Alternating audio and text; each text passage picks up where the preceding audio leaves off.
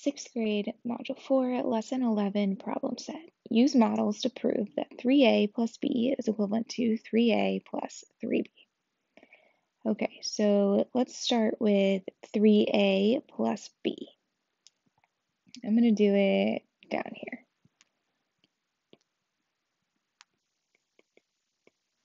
So if we have 3a plus b,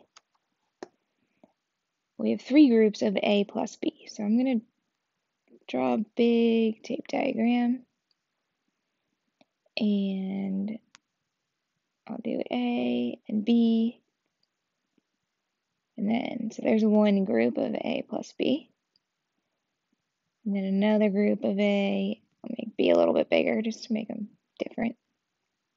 Another group, and then we have a last group of A plus B. So there's 3 times A plus B. If we wanted to show 3A plus 3B,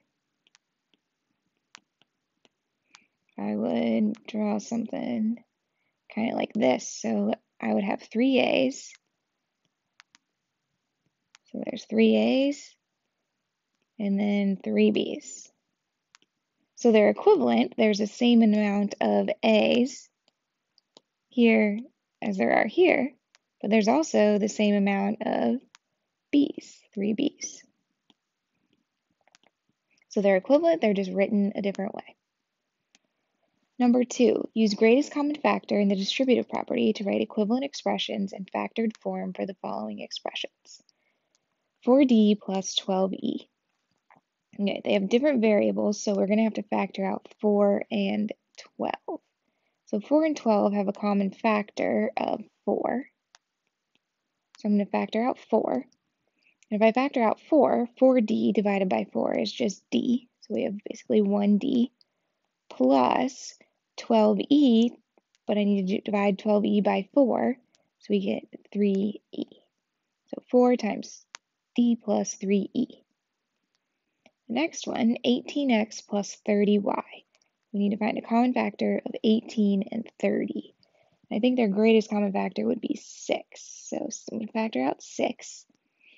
18 divided by 6 is 3x plus 30 divided by 6 would be 5y. So 6 times 3x plus 5y. C, 21a plus 28y.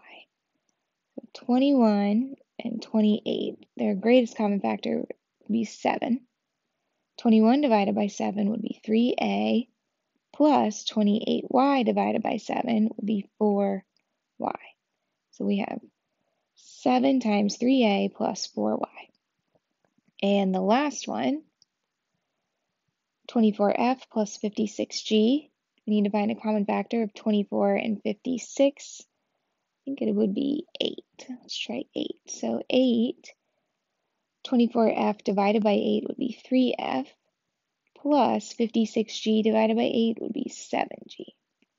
So 8 times 3f plus 7g.